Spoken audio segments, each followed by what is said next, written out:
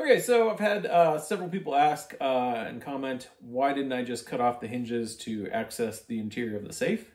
And rather than explain it all, it's probably just going to be easier to show you. So I've got 3 safes, and I'm going to show you why cutting off the hinges or trying to knock the pins out is not going to get you access.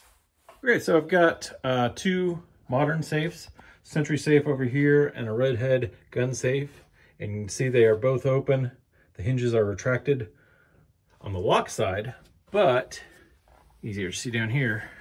On the hinge side are fixed pins, and that's why even if you cut off the hinges, these pins will hold the door in place. See, the gun safe has them as well. And here on the interior of the door of the antique safe is the pin, hinge side, and there's the hole that it fits in. So cutting off the hinges will not allow the door to open.